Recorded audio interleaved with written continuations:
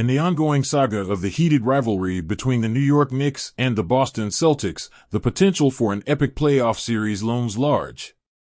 Despite their differences, Knicks players Jalen Brunson and Josh Hart set aside their rivalry with Celtics star Jaylen Brown after a lackluster All-Star weekend.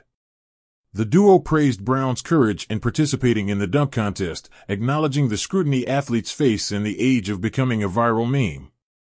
While Brown's dunk contest performance left much to be desired, finishing second with a memorable yet questionable dunk over YouTuber Kai Cenat, his fellow players like Brunson and Hart admired his willingness to take part. Despite the NBA dunk contest losing some of its allure in recent years, with stars favoring the three-point shootout, Brown's selfless engagement might inspire a new generation of players.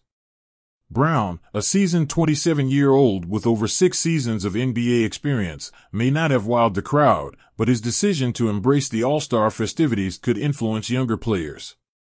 The article suggests that rising stars like Anthony Edwards, Ja Morant, and Zion Williamson have shown reluctance to participate, but perhaps with more praise for efforts like Brown's, there could be a shift in momentum leading up to next year's dunk contest in San Francisco.